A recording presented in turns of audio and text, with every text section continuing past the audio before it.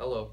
Armory House has been getting lots of questions from potential residents about what it's like to live in this dorm, and so we thought we'd make a short video to address some of those questions. So my name is Isaac Howenstein. I am a junior in civil engineering at University of Illinois, and I'm originally from Chicago, and I went to Northside and graduated in 2012. And hi guys, my name's Jay, and I'm an international student from China. I've been in the States for a couple of years, and I went to high school in Pennsylvania for a couple of years. And since I'm freshman, it's my second semester here at Armory House. Mine as well.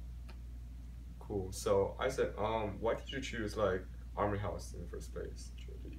Yeah, so I studied Chinese throughout high school, and I've continued to study it at University of Illinois.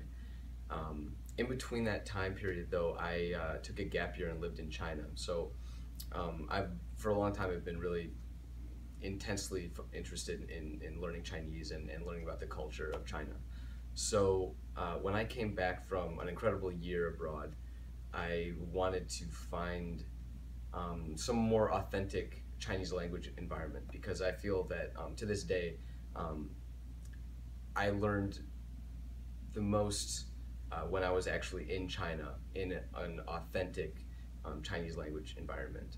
So I really wanted to find a place on campus that would give me the kind of language experience that you can't get inside of a normal classroom.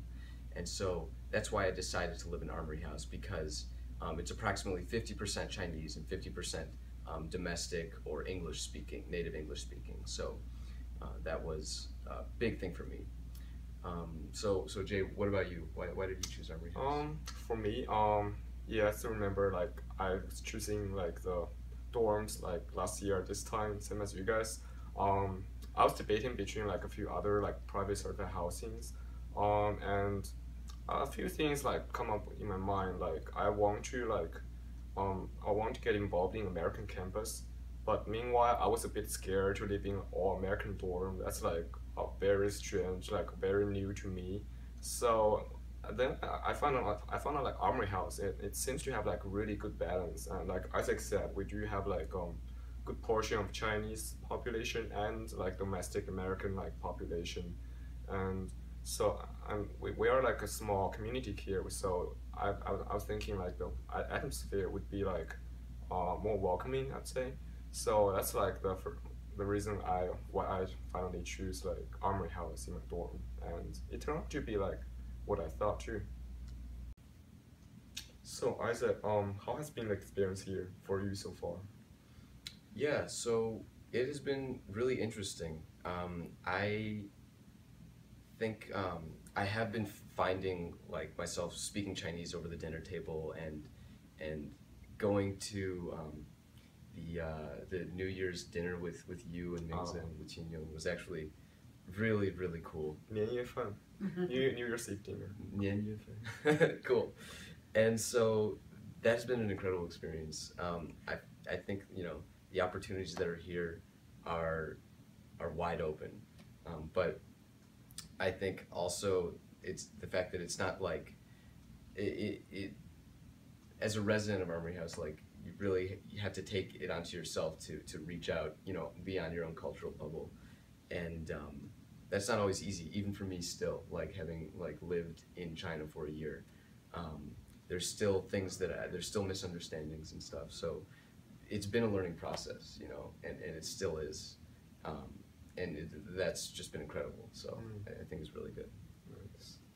What about you? Well, for me, it's been similar but very different from like what I expected like in the first place.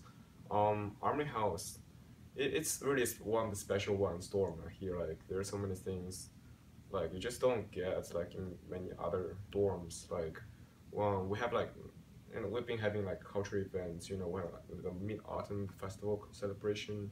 We did calligraphy, teaching American writing like the Chinese writing, and we've been having like the New Year's like the Chinese Armory like kitchen has been cooking like special dinners for us, And even the last time the Spring Festival, like the Lunar New Year one, that's like pretty cool too. Yeah. So yeah, and we've been having like a lot special events which make me feel very included. And also like we have like American like related event too, like the Thanksgiving, the what's it called? Super Bowl. Super Bowl. Yeah. Yeah. What's a spooky one called? Like Halloween. Halloween. Halloween, yeah, those are all fun too. It's some stuff like I haven't been exposed to. I found them to like very interesting one. Yeah. Um, What about the language partner and the conversation tables that we have? those is that's another big thing like we've had like I think, like because we understand a lot of times it's difficult to, even to find someone to really have a conversations like in your second language.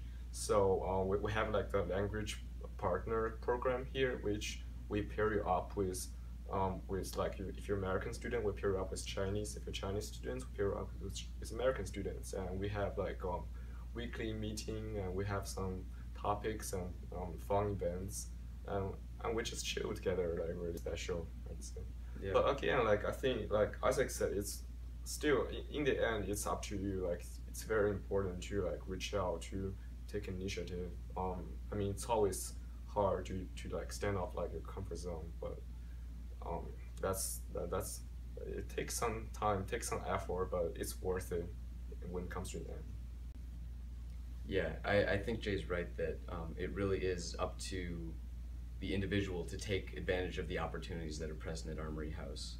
And speaking for Americans and CPS kids, shout out to Chicago. This is a great next step for building on your Chinese language skills, especially if you want to use it in a career. And yeah, the opportunity is there. You just have to take it.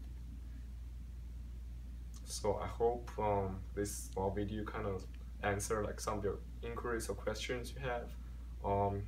Hope we've been helpful to you guys, and hope to see you guys next year in Armory House.